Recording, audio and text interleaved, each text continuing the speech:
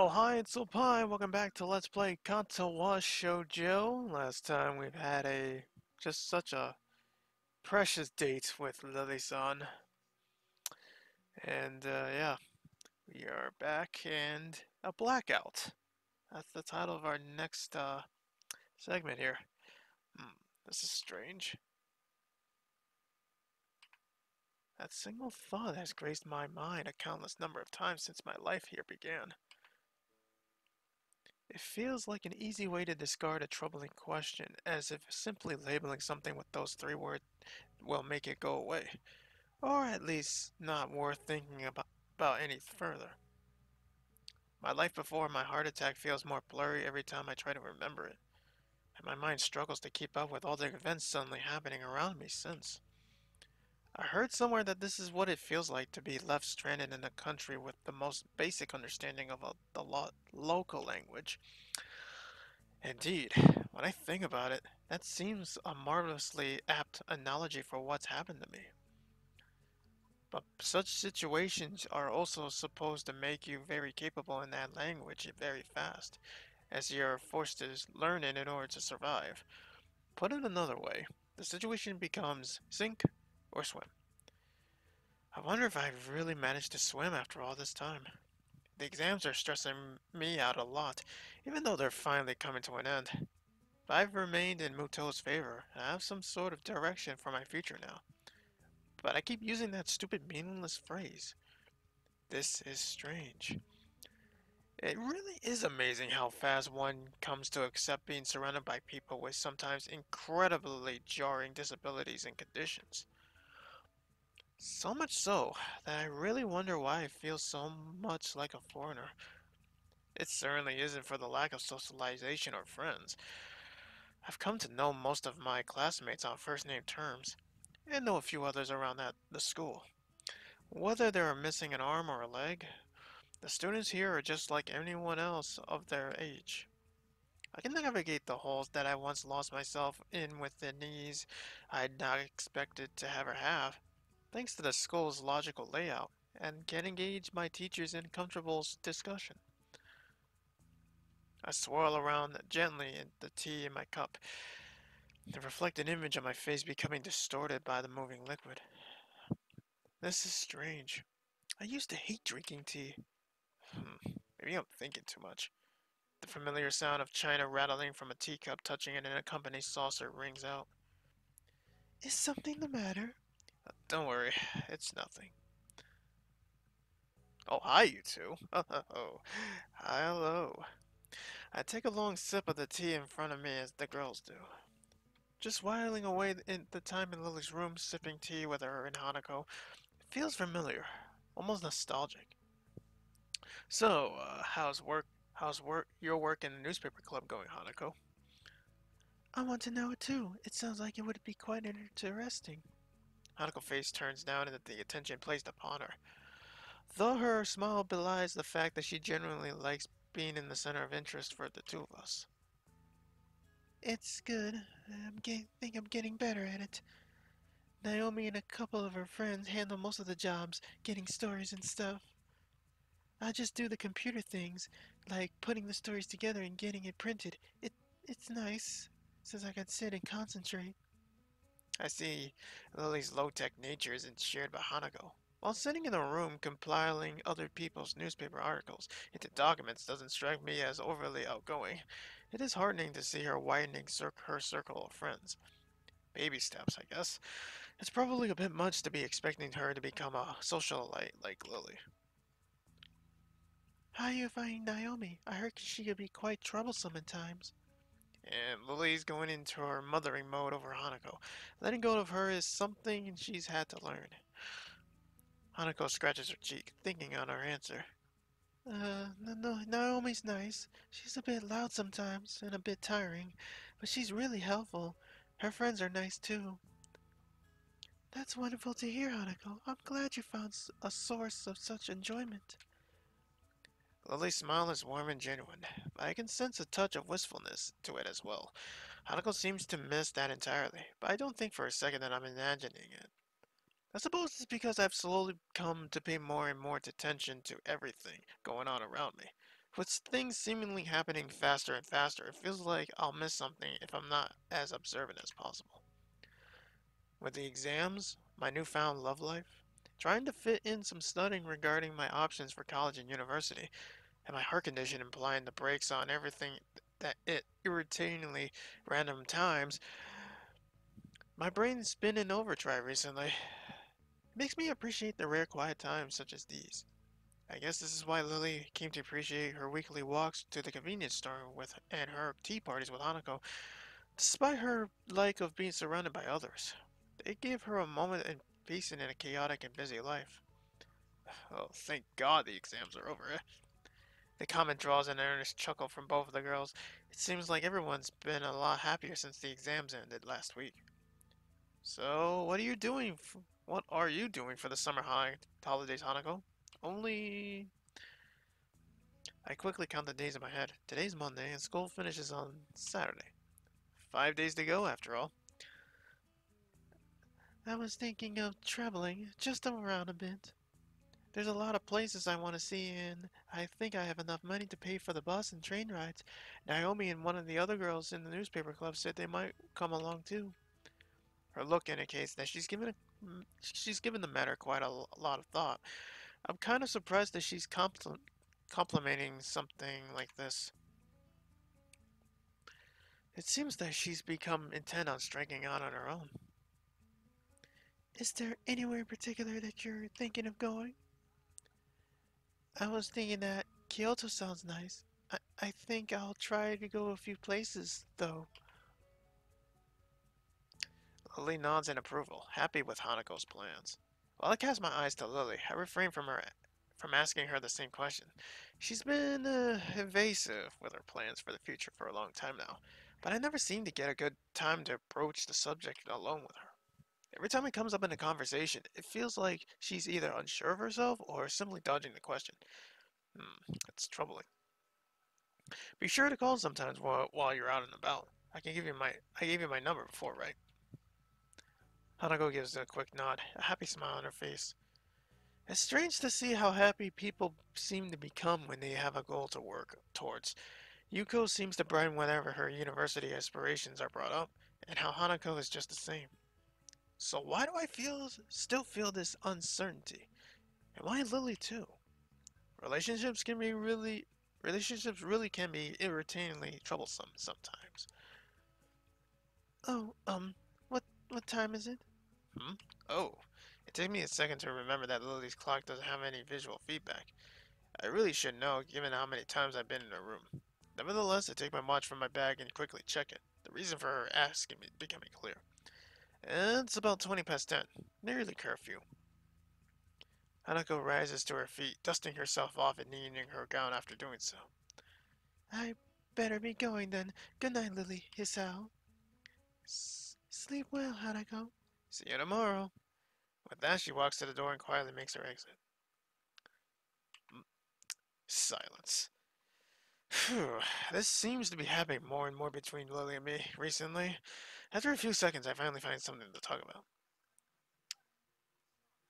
Oh yeah, I talked to Muto on Friday and finally checked out some guides on college and how to apply for it. That's good news. If you're going to be applying for colleges, I assumed you had some idea in mind what might do in the future. I think I've settled on becoming a science teacher. It's going to take a while to get through university and everything to be qualified, but I think it'll be worth it. Lily's face brightens considerably at the news. I suppose with her wish to become a teacher, she's delighted I'd take the same kind of path. So you've decided a career in teaching. I think that path suits you most excellently, Hisao. I smile and nod. This time, even if I know she can't see me doing so, I know she feels it. I imagine Moto would have taken to the news as well. That's one word for it. Hey Lily. Yes. I know you want to be a teacher, but for a second I wonder whether I should really ask her the question that was on my mind. But that's quickly brushed aside by the fact that this is rather late to have a second thoughts. Surely you don't think I'd be offended by something regarding my blindness? Her accusing tone is betrayed by her gritting face. Amused by at my awkwardness in raising the topic, some things never change. Good point, I guess. I was just thinking whether or not being blind would be a hindrance, with what your ambitions to become a teacher and all. She looks mildly surprised before giving the question some thought. I refuse to think that she's never actually pondered this issue before. Hmm. I wonder. Hisao, could you close your eyes for a moment? Okay. Raising an eyebrow, I do as she requests. And then she hits me with a fucking baseball bat. No. Uh, but then again, how will she know? How will she see and where she's gonna swing? Jeez. Or maybe she do. She does see. I have no idea what she has in mind, but my questions only increase as I peek out from one eye. Oh, hey, no cheat. You're cheating. Taking the black ribbon she usually wears in her hair from the cabinet beside her bed, she advances towards me while running it through her fingers to remove any stray hairs remaining on the piece of cloth. I suddenly click on to her intentions as I feel the black strip make contact with my face, wrapping around my head and over my eyes. What exactly is this for?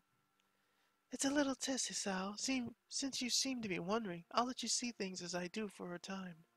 Huh? Oh, so this is what this is about. To be honest, this actually sounds kind of fun. Childish and rather silly to anyone who would be watching, but a bit silly fun never hurt anyone. I stand up with a heave, my hands quickly moving out in front of me to warn me of any obstacles. Okay, now what?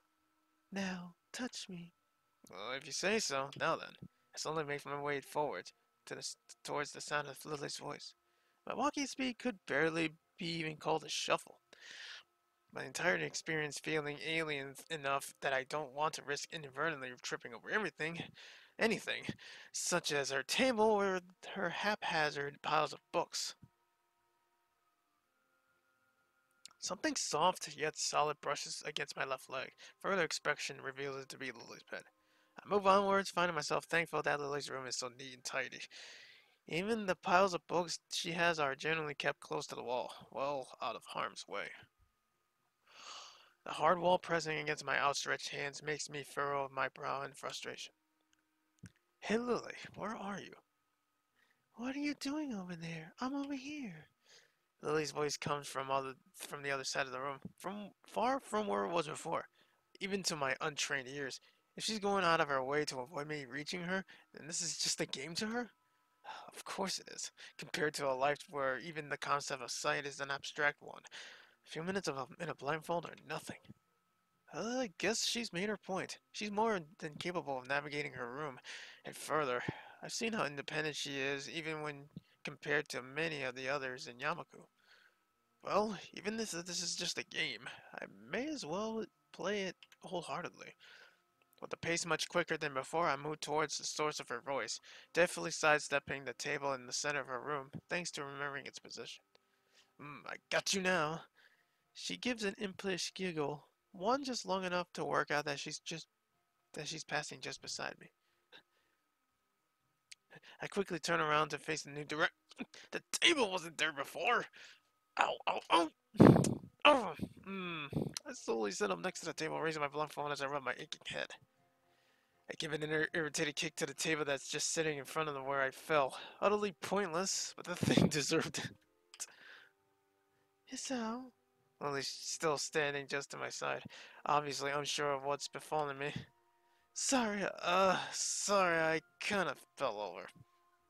Are you hurt? My head hurts, but I'm thinking I'm okay. I think the table moved in order to trip me over. She giggles as she walks over and takes the seat beside me, her hand resting on my own. I suppose that's the end of that, then. I don't think so, but I think I get the point. Though I do wish it hadn't involved such a headache. Lily suddenly looks blank. Point? And I return an extraordinary flat look. That was just for fun? I thought it. I just thought it might ease you up a little about the subject. You always seem to tiptoe around it after all. In regard to teaching, sight isn't that important. There are plenty of classes taught by entirely blind teachers. and more than enough resources for me to learn the subject. It's as simple as that, really. I slump my shoulders and give a snort of amusement. Yeah, I understand. I guess we'll both just have to work hard to reach our goals then. Hmm. What is it? Oh, the music stopped. What's going on here?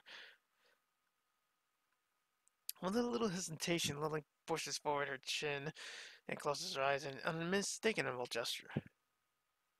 Yeah, there we go. I accept gladly, our lips touching. As they do, suddenly feel her hand snaking up on my chest from underneath my shirt. The feeling of her hand against my bare skin is enough to make my heart suddenly accelerate. So she's in that kind of mood again. Oh, this barley might get cut out. Yep. Well, I'm no hardly one to complain. So she does generally like this, and even with all my medications, my libido is thankfully still intact. I lean into the kiss further, holding her hand tightly as I feel it tracing the contours of my chest. Eventually, we break off from one another, the room silent from our breathing. Hey, Sal. Yeah? I don't suppose you can wear the blindfold again? Her tentative suggestion takes me by surprise. I suppose she wants to introduce me to sex through her eyes as well. Or just wants to find out what I'd be like during the act while hampered by the blindfold. With a measure of unease tampered by curiosity, I do as she says and lower the blindfold over my eyes. The world becomes dark once again. I reflexively tense as I feel Lily's hand gently brush the side of my face, entirely unable to anticipate her touch. I really need to get more used to contact like this, even after the weeks we've been going out. It isn't as natural for me as it is for her. Silence? Hey, Lily. Shh. I obediently follow her instruction and quietly listen, trying to make out something, anything, that's happening around me. Compared to before when I was chasing Lily, the need to carefully navigate the room's obstacles is now gone. I can take my time and concentrate much harder on listening. It takes a while, but I can It takes a while, but I can eventually pick out the soft sound of her breathing in the otherwise dead silent room. Soft. I think this might be cut out, guys. If an image comes up, then yes, I will cut this out. Sadly enough, yeah, I could. Yeah, I know there's a thing I said I could read, not show, but read what's going on, but due to YouTube being a bitch towards me, I'm not taking that chance, unfortunately. So yeah, sorry about that. I think there were I had like thumbs down on certain scenes because of that, but so I'm not going to. Sorry, guys, but eventually, maybe if I have time, I can post this on another certain website. The scenes in and out, in and out. Measuring it by against my own breathing, I realize it's definitely deeper than normal, especially for her. Another sound makes its way to my ears, one that I can't identify immediately. I don't think I've heard it before, but my heart skips a beat when I realize the source. My hand almost reflexively reaching out towards it. Her face feels softer than usual under my touch. Her head just barely turning in acknowledgement towards the fingers on her cheek. Hisao. I gulp and take a moment to try to calm down. I need all the concentration I can muster when I'm like this in order to fully take in my surroundings. After a few deep breaths, I think I've managed to collect myself with a touch so light that it wouldn't disturb a feather. I started to move my hand towards down her body. Ugh. I can feel myself losing focus again, thanks to those thin silken pajamas of hers resting so perfectly over the curves of her body. If she's like this, then that means that she has to be sitting against her bed and facing me. Now, to continue. Alright, this must be her hip. If I could just move slowly downwards. Lily's breath catches as my hand comes over hers, tentatively following her fingers between her legs and losing them as they go underneath her underwear. Just the slightest moisture touches my fingertips, but it's enough to easily work out what she's doing. Ugh, my mind suddenly fills with visions of what she must be like in front of me right now. I never even imagined her doing this before. Being unable to see her doing the act only enhances the mood. I worked the blindfold upwards, brushing out of my eyes and a couple of hairs that were stuck to the ribbon before. For a period of for a period of time, I can only guess that my mind goes completely blank. All I can do is stare at my newly freed eyes and take in everything in front of them. There we go. And that is that, ladies and gentlemen. Fortunately, that is the cutoff point. I will rejoin you guys back once the deed has been done. Yeah. Okay, so we're back. During the skipping of this scene, I encountered something that was a huge development. So I was like, oh shit. So I had to reload the save and stop over here so we could continue. It's not showing anything, thankfully, but yeah, something big happens here. More. I want more. I can feel my chest. I can feel my chest tightening as I rock back and forth frantically, both of us entirely taken with ourselves. Nothing that unusual. I just need to take deeper breaths to steady myself.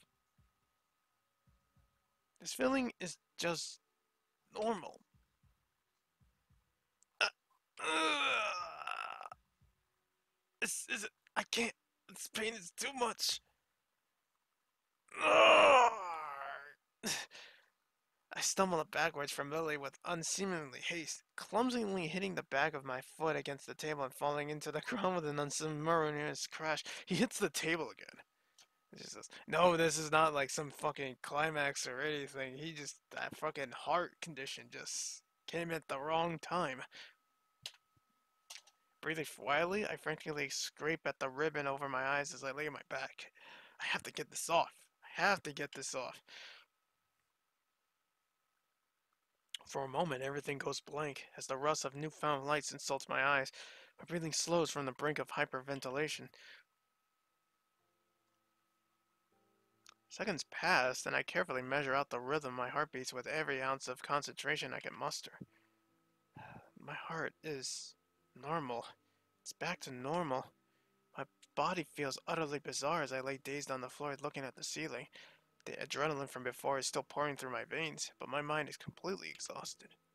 Ugh. I prop myself up as I hear Lily getting off the bed and coming towards me. Hisao, are you okay? Hisao! I'm fine, Lily. I'm fine. She gives a sigh of relief, her word expression collapsing. Her face afterwards is the very last I wanted to see from her. It's a face I detested when I first saw my parents in the hospital all those months ago. Pity. Lily pities me. Ugh. I just close my eyes and turn away, powerless. I feel like throwing up. I can hear the sound of Lily moving away quickly and tending to herself, the ruffling of her clothing being pulled back on after a moment of searching, just barely audible. Sorry. She slowly shakes her head as she finishes buttoning her up her top. Her kind smile looks so fragile, so delicate. It makes my heart sink. Approaching carefully, she feels out the edge of the low table before taking a seat next to me, putting her arms around my chest. I'm sorry, Sal. I shouldn't have put my desires down to you. No, no, no, no. It's nothing like that. It's just my heart condition came at the wrong time, man. This fucking heart condition, man. You don't need to apologize. I'd normally be fine, but you've seen that much before. I guess I shouldn't have tried to push myself so far. My eyelids feel heavy. Calmly sitting next to her like this is probably letting the adrenaline work itself out of my system and letting my mind relax. So that's why you never took the lead? Yeah, I guess this is a good thing you like to, huh? The joke seems to lighten her expression a little. In fact, which helps me feel a little less uneasy about my unreliable self. Lily's head comes to rest on my shoulder as I struggle to keep my eyes open. With more difficulty after each blink, I feel completely drained. It's okay, Sal. It's all okay. I couldn't get the job done. No sooner than she says this and a small quiet tune escapes her lips. Entirely too tired to think, all I can do is listen to her soft humming. It's a soft, almost melancholic tune. It sounds familiar, but the more I try to remember its origin, the less I seem to be able to concentrate. Maybe she's humming that thing like the chime, like the music box. Yeah, the music box, right? The feeling and scent of her head gently resting on my shoulder and her warm body against my side are soothing. The soft humming of her voice, too, relaxes my mind as much of her warmth relaxes my muscles. A singular quiet moment after all this fracas makes me realize just how exhausted I've become. I feel my eyelids slowly become heavier and heavier. Even with the chaos of before, I wish this moment would last forever. Lily and I together, sharing a single solitary occasion together, just as we used to. But if that's the case, why does she feel further away than she's ever felt before? Oh boy. Hmm. That's concerning.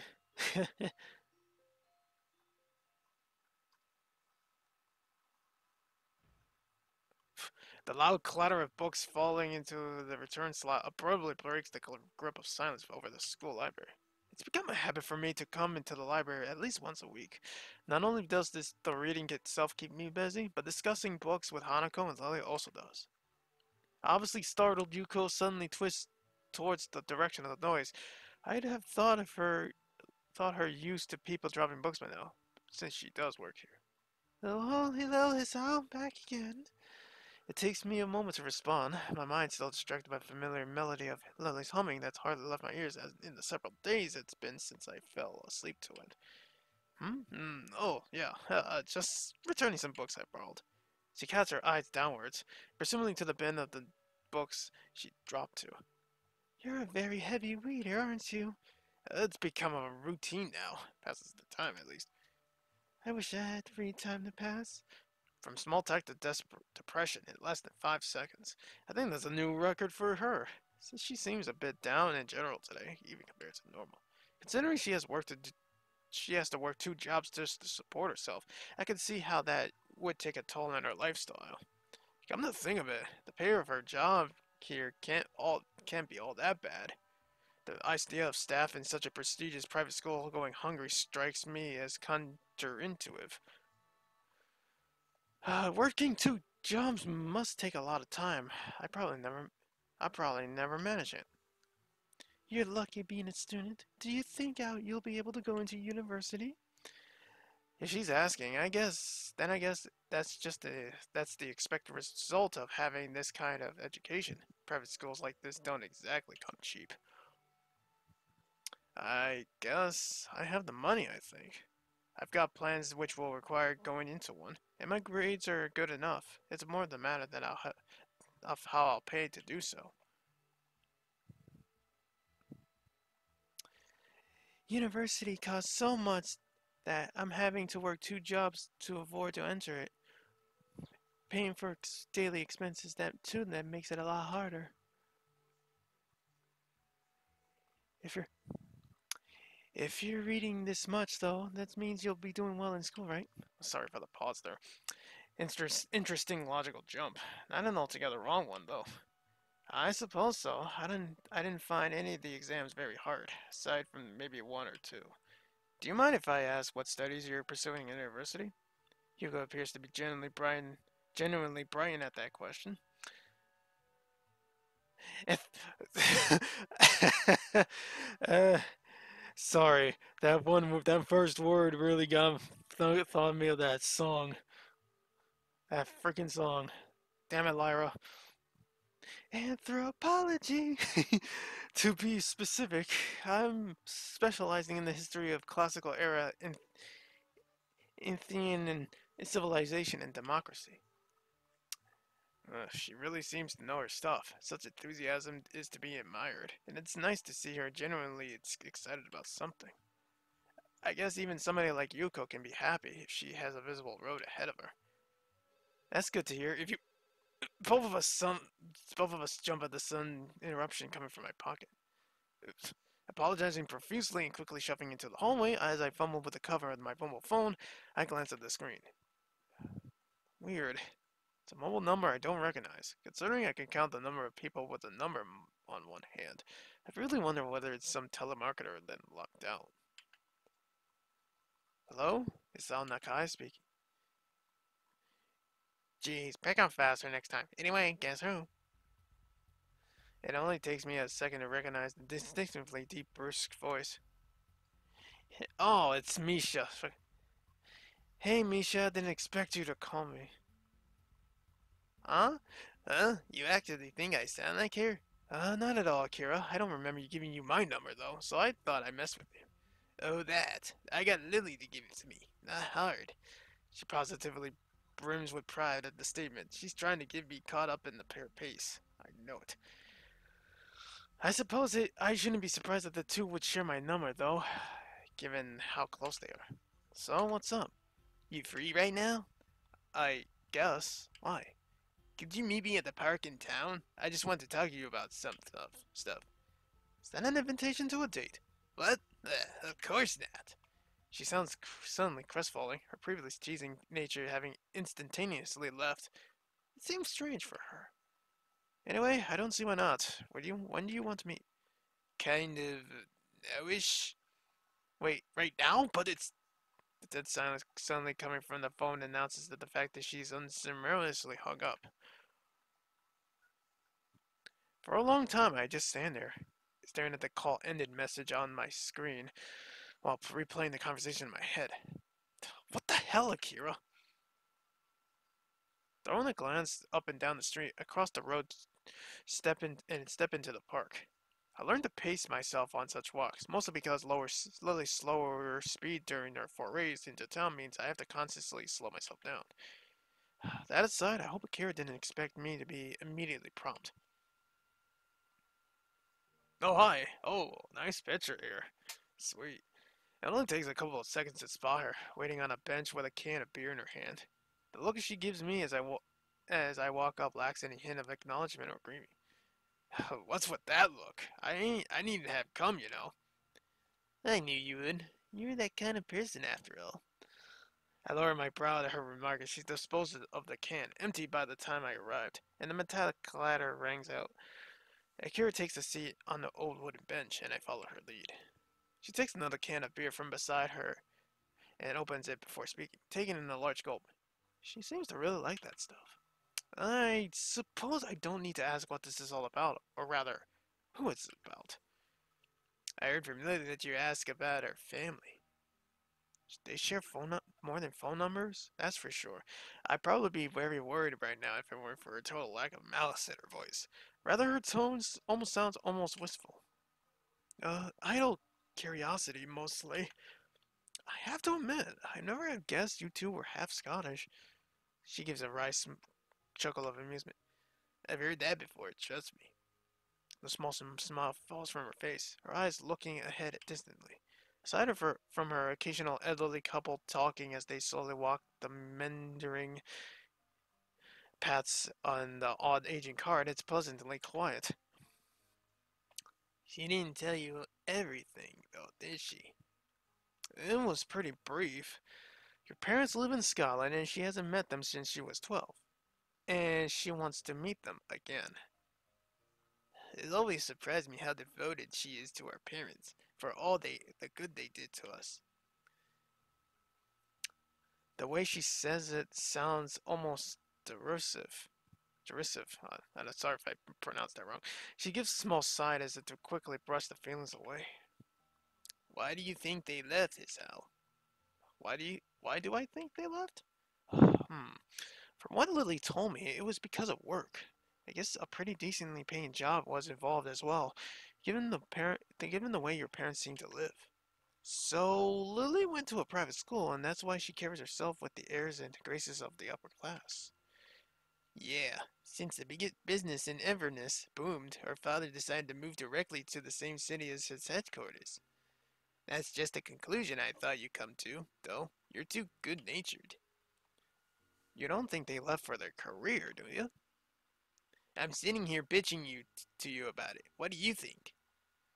Yamaku Academy? I've always felt that place was kinda creepy, like it was an isolated hideaway from those proper society that don't want to see nor hear. They probably just ruled the fact that Lily wasn't old enough to be shoved there by the time they left. A long silence follows her abrupt and very harsh criticism of her own parents and Yamaku. Lily's blindness is hardly something that could be simply ignored for a high-class family attempting to keep up appearances, much less so when the lucrative offer is on the table. Eventually, when Akira gives in a derisive snort, her feelings come toward. No, I for uh, moving to a secure and for financial future with this new job posting. Even at the time, I've hardly believed it. Not in wanting to just simply be an avenue for inventing, I gently tried to steer the discussion. So you stayed in Japan with Lily then? Either I stayed with her or she went to live with an ailing grandmother and grandfather. What about Shizune's family? If you're cousins, then my fathers hate each other. I'd be more than happy to tell them to go screw themselves and live with them anyway, but Lily would have wanted that. I also had an offer for a job by then, so we did our best to keep our parents' houses in proper shape and try to continue our lives as they've never left. So you just lived by yourselves? Basically, Lily had school and I had my job, so we weren't exactly languishing. With her schooling, her study, and having to do chores while I worked, though, I can't help feeling like I failed her. In the end, I tried to be there for her and screwed it up. Expecting a 19-year-old to be a mother for a blind child is ridiculous. So, Lily and Akira lived alone after her parents moved, with Lily largely taking care of herself? I guess that explains her apparent independence and compared to Minnie and Yamaku. I may have lived alone in much of the time since my parents both worked, but that's just something else near entirely. Sorry to make you listening to my moaning as hell. I don't mind at all, but do you mind if I ask why you're telling me all this? Hmm, you always were curious. Context, I suppose. Life isn't a fairy tale, how some people have to learn the hard way. She takes a long drink from the can in her hand, her face becoming more depressed and distant. I broke up with my boyfriend a few days ago. After I leave, we're not going to be able to see each other again. But that's how life is. You can't just set up your life up and expect it to stay that way forever. Sometimes stuff happens and you have to roll with, even if it means hurting yourself or others. She takes a long breath before looking up at the bright orange sky. Damn. Damn, even if I smoked, I could have taken a nice long drag right about now and looked kinda cool. I want to respond to help her in whatever way I can, but I feel utterly useless. This kind of situation is one I've never been in, and I simply don't have the experience to say anything meaningful to comfort her. Akira looks over and infinitely picks up on this, much to my embarrassment. I must look pretty pathetic right now, whining about this to someone I barely know. Hardly, and I'm pretty much an expert on looking pathetic. She gives a chuckle, the act of feeling like a personal victory for me. You're a good kid, Isao. When I said I approved of you with being my sister, I wasn't joking or being nice. She picks up she picks herself up from the seat with a grunt, one that seems ill-fitting given her age, and throws the now empty can into the bin after one last swig. It's just unfortunate that it doesn't really count for much in this world. When I said I was leaving for Scotland, I was doing it because a good position opened up in our company's headquarters.